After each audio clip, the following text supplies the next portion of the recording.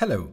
In this episode, I'm going to explain the user interface of GOM Correlate. When you open the software for the first time, the software immediately shows you the start screen. You can create a new project, open an existing project, or use a recently used project. A project is mandatory in order to work with GOM Correlate.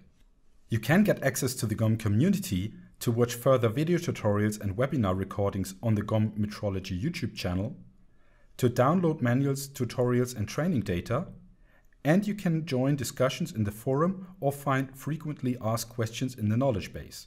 The release notes keep you updated on the constant improvements GOM makes. If you would like to play with the software immediately and you have no data at hand, just click Sample Data. The software downloads the sample data and stores it on your hard drive automatically. In order to explain the user interface to you, I'm going to load one of the sample projects.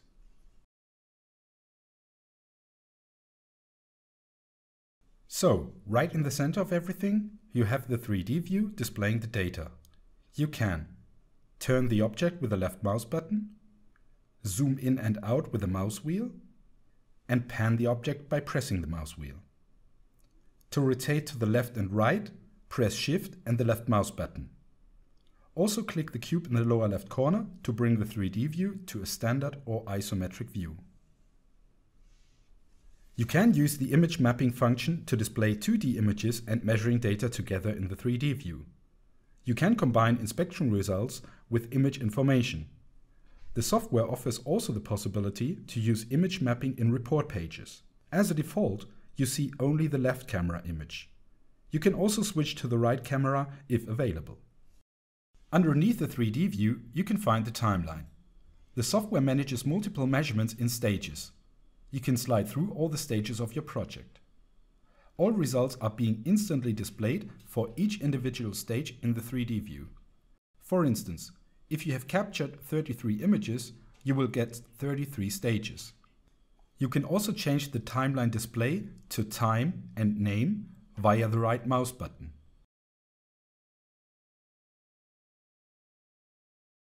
On the left side of the main toolbar, you find the Workspaces. Workspaces are dedicated to assignments such as inspection, reporting, and mesh editing. If you switch between workspaces, the main toolbar above changes accordingly in order to supply you with the needed functionalities. Start brings you back to the start screen. The Overview Explorer contains a tree of all elements of your project, whether they've been imported or created during your inspection. Everything is clearly categorized and easy to find.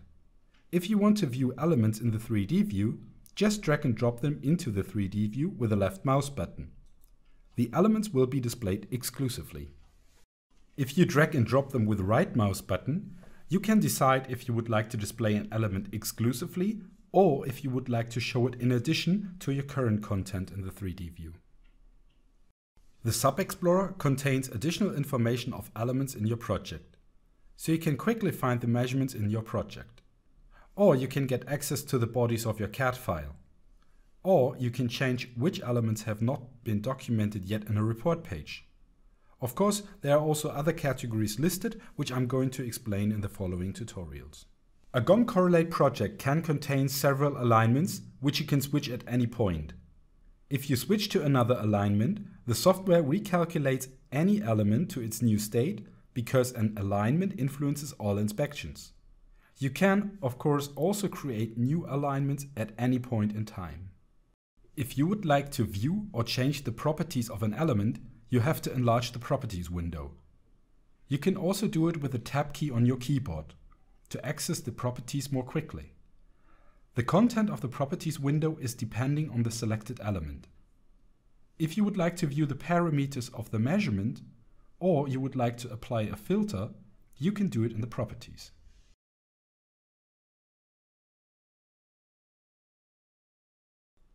The toolbar contains various selection commands such as Select On Surface, Select Through Surface, and others. It also remembers recently used selection commands. You can also access the most important selection commands via the right mouse button in the 3D view. Please find more selection commands via Edit, Selection in 3D. If you would like to find out more about a function, such as more detailed information about parameters, you can use the direct help. Just enter a term and the according results will be displayed. You can also use the question mark, which you find in every function dialog. Just click on it and the software opens the help for the corresponding function.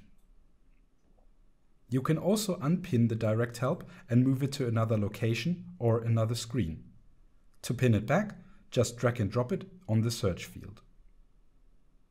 All templates, like report pages or legend templates, are stored in a skin.